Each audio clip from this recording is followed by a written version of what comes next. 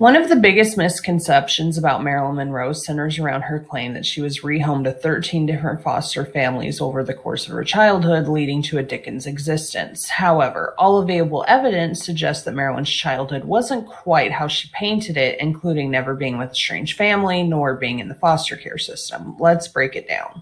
I know I usually begin with a disclaimer, and this video is no different. Most of this financial information was likely unknown to Marilyn during her childhood, and the frequent moves probably did contribute to her feeling unloved. The purpose of this video is not to call Marilyn a liar or negate her recollections of how she felt. Instead, it's to show how the adults in charge of her, specifically Grace Goddard, struggled to give her support in a chaotic situation. There's a popular belief that Gladys gave birth to Norma Jeane and basically dropped her off at the Bolanders' home. However, after giving birth, Gladys took the baby back to her apartment. Unable to afford a crib, Gladys placed Norma Jeane in a dresser drawer. Although this sounds horrifying today, it was actually a relatively common practice during this time for poor families to repurpose furniture for their babies to sleep in. On June 11th, 1926, Gladys and Norma Jeane moved into the home of Albert Wayne and Ida Bolander. Wayne worked as a letter carrier while Ida was a homemaker. The couple took in children whose families could not afford them, charging $5 to $15 a month for their care. Gladys moved out within a few weeks, but she never missed a payment and visited her daughter as often as she could. The Bolanders were Moody Baptists and ran a strict household that was quite different from Gladys's lifestyle. In 1930, Gladys temporarily moved back into their home. Norma Jeane would stay in the Bolanders' home until 1933. Norma Jeane moved in with Gladys in May of 1933. Gladys would occasionally pick up one of Norma Jeane's siblings from the Bolanders' home, Lester, and allow the children to play together. At one point, she even took them on a trip to Catalina Island. This four-bedroom home was located in an affluent area of Los Angeles. Gladys purchased it through a New Deal loan program in the summer of 1933. Costing $5,000, Gladys was able to put $750 down on the home. To help make her mortgage payment, she took in the Atkinson family, George, Maud, and Nell, who had lived next to her at Afton Place. In January of 1934, Gladys had her first mental breakdown, resulting in hospitalization. There's a little bit of debate on when Gladys was permanently institutionalized, but we know that Norma Jeane stayed at Arbel Drive with the Atkinsons for a time without her mother, as she recounted playing with whiskey bottles and cigarette butts outside the home after her mother was gone. The Atkinsons relocated from the Arbel Drive home, taking Norma Jeane with them to an apartment on Glencoe Way. This arrangement was temporary, and Maud would eventually receive a reimbursement for 1 month's worth of care. While Grace McKee sorted what to do with Norma Jeane, she temporarily placed her in the care of Harvey and Elsa Giffen, the parents of a classmate. The Giffens attempted to adopt Norma Jeane, but were reportedly denied by Gladys. I don't believe this story is quite true. Gladys was declared legally insane and wouldn't have been able to make any legal decisions while Grace was her guardian.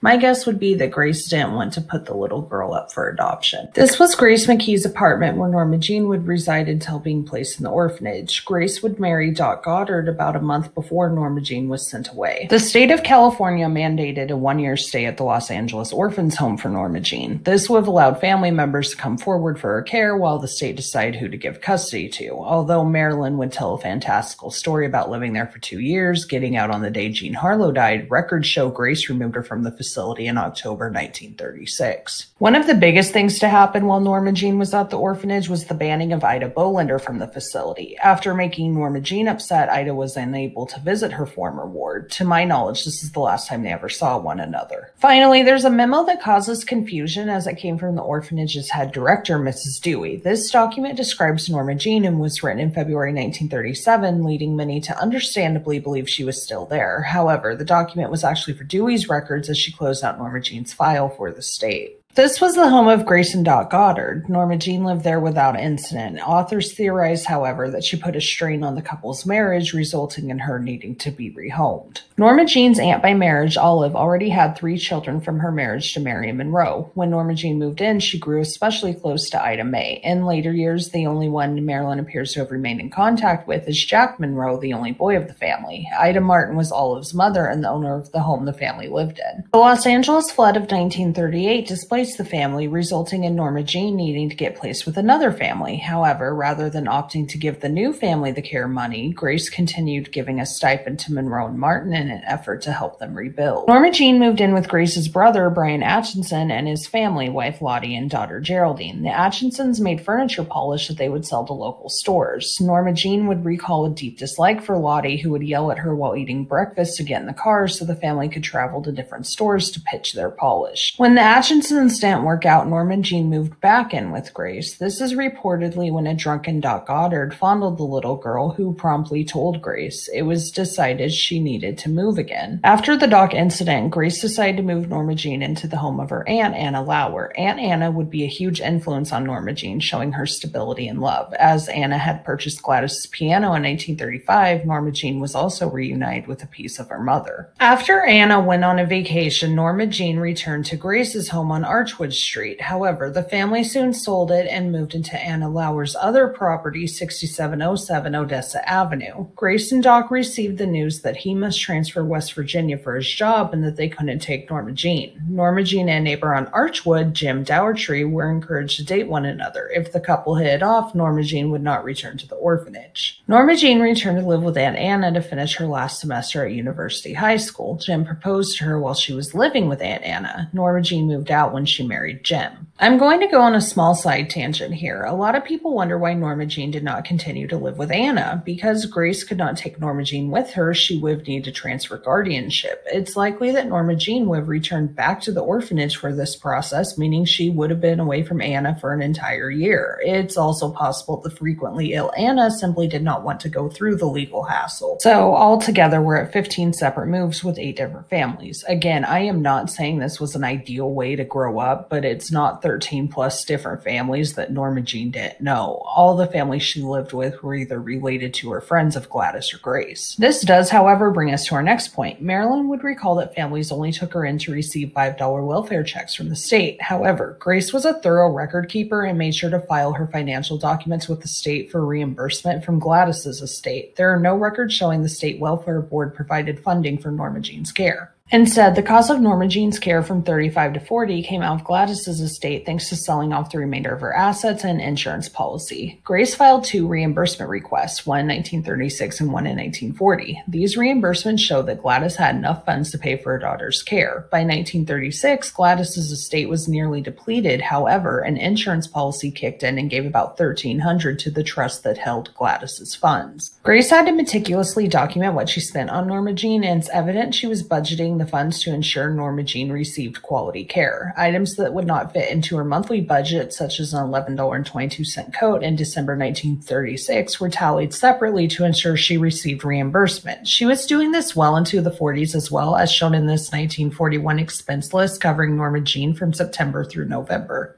After February 1940, Gladys's estate would have held around $200, just over $4,000 in 2023 dollars. It seems likely that both Anna and Grace took over the financial aspect of Norma Jeane's care. There may have been further insurance payouts, however, it does not appear that Grace ever filed for a third reimbursement.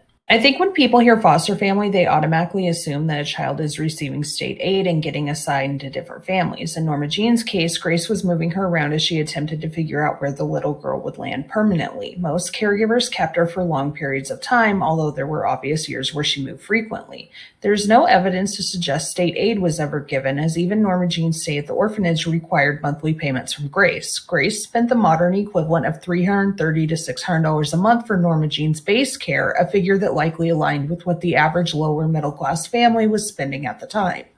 Grace Goddard worked hard to provide for Norma Jeane. Over the course of her life, she didn't always make the right decisions, but I don't think she was ever looking to exploit the situation for her own gain. I think it's important to recognize that Grace did a lot for a child she had no relation to, taking her in when no one else would.